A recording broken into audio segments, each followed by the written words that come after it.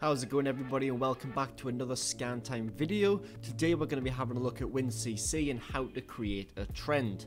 Now last week we looked at how to create an IO field, and we're going to bridge off of that and show you how to create a trend inside of TIA Portal. Before we actually get started though, give us a like on the video, comment below to let us know you're watching, and hit the subscribe button. If you're watching us on Facebook, hit the like button so you stay up to date with more new videos. Right, let's get into it.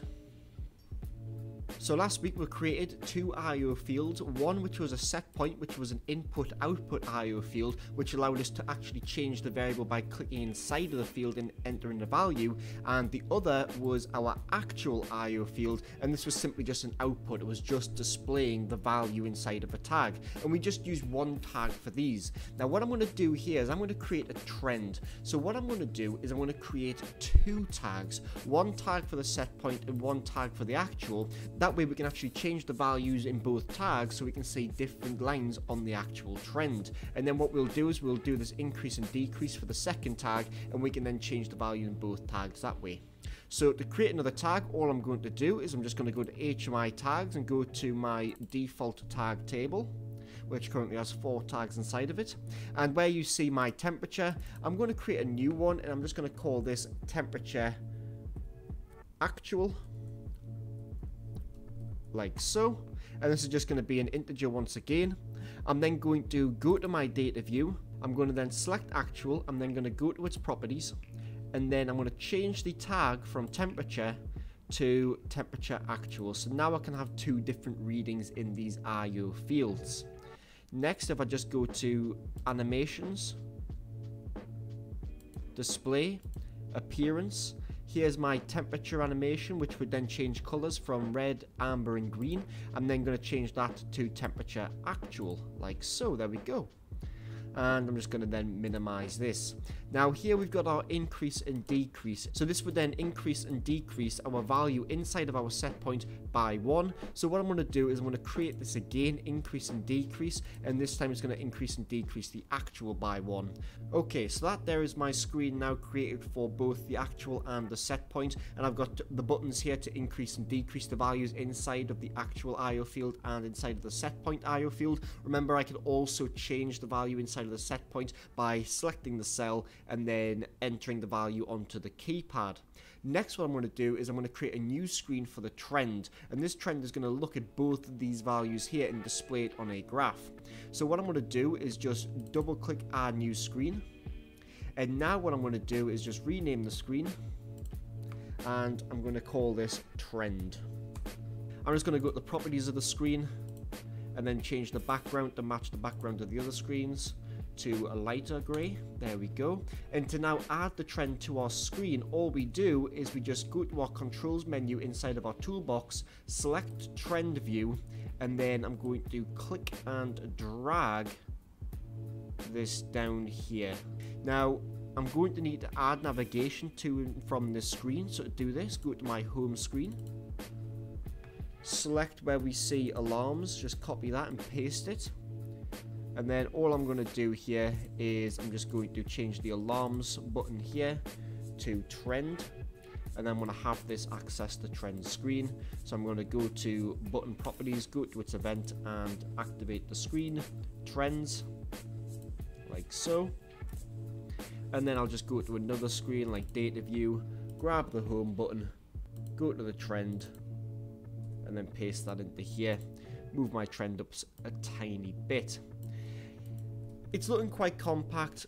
We would change this around a little bit just to make it a little bit more visible. We probably would have this on a larger HMI than just a smaller HMI, but for now this is just for testing purposes. What I'm going to do is I'm just going to select the trend. I'm then going to go to its properties, go to the properties of the trend itself, and first of all I'm going to go to the appearance, and I'm just going to change the background color to match the background of the HMI so it looks a bit more integrated into the actual screen. The axis color, I'm going to change that to a black. So a black color there, and the orientation is from the right, so that's fine. So we'll see the information coming in from the right hand side. We also have a ruler, and this ruler is this vertical line on the trend, and this allows us to pinpoint exactly where we want to see in the trend itself. Next, if we then go to table, we can either display the table or not display the table, and the table is effectively this guy right here. And what this will do is it will show the information on the trend. It will show the name of what that trend is, the tag connection, and the current value. I'm not too interested in this right now, so I'm just going to uncheck this, and this way we can actually see our trend a little bit more in detail. If I then go to time axis, I can then select what I want this to be, and I can select here my axis is going to be time, or it's going to be points, or it's going to be tag or a constant. I'm just going to simply select this as time, so it will show you the time at the bottom, and then it will show you the variable across the left and the right axes over here. The time interval in seconds is currently set to 100. If I just set that to 1 second, we then see an update on the screen every 1 second here. Next, if I then just go to the left axis, I can then tell it what the minimum and maximum of this trend is going to be. So for our temperature, it's only going to be working from 0 to 20, so I'm just going to select this 0 to 20. Enter that there, and if I then just go to label, I can then say here, change the markers, change this to every 1 marker, so I can now see the values on here from 0 to 5 to 10 to 15 to 20 instead of just 0 to 20. And what I could also do is I could change the increment, instead of it being 5, I could change the increment to 1. And then what this will then do is it'll then show you 20 lines up across the left hand side instead of every 5 lines across the left hand side. I'm just going to leave this as 5, however, so we can just display the value here nice and neatly. And then on the right axes, I can then say show right axes or don't show right axes. I'm going to keep this exactly the same, so it's going to be axis end, which is 20 once again. And then if I go down to here, I'm then going to change the marks from 4, I'm then going to change that to 1, so it's going to show me a value on every 1 mark on here. Now if I go to the trend itself, I can then add in my 2 tags, so I can call this one here temp set point, and then I can call this one temp actual, like so. And then where it says source settings, all I'm going to do here is I'm just going to select the temp set point, this guy right here. Every 1 second I want it to update, and on this chap, on my temp actual, I'm then going to select temp actual. There we go, and it's again going to be a 1 second update. From here, I can then change what style of trend I want. So I could have this being a black line, or I could have this being a dashed line, or I could have this being a colored line, whatever I want this to be. I'm going to leave this one as a green line, and I'm then going to leave this one as a red line. So our set point is going to be green, and our actual is going to be red. Other than this, I can leave everything else as normal.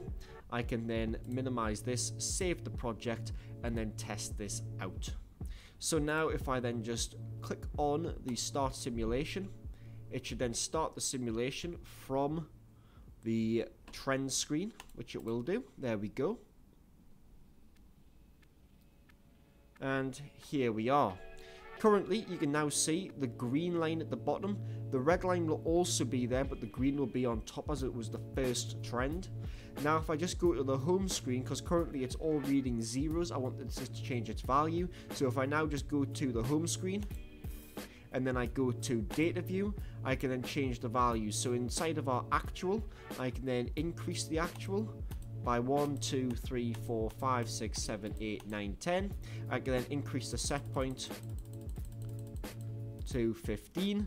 I can then go home, I can then go to the trend, and now you will see the trend showing the green at 15 and the 10 as the red.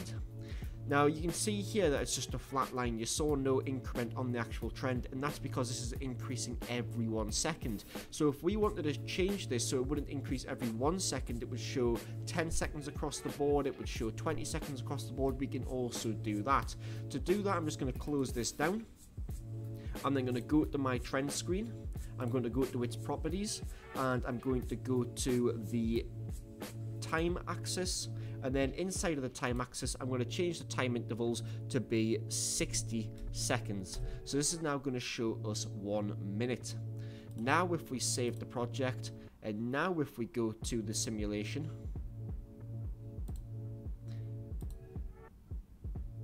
what it will then do is it'll bring up our trend screen once again.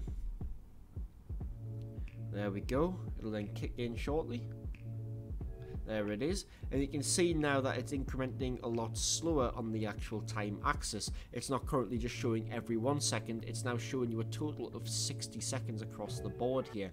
So if I then go to home, I then go to data view, and I start to increase the value inside of our set points and increasing the value inside of our actuals, decreasing the value inside of our actuals and decreasing the value inside of our set points, raising these values. So these values are now actually fluctuating here.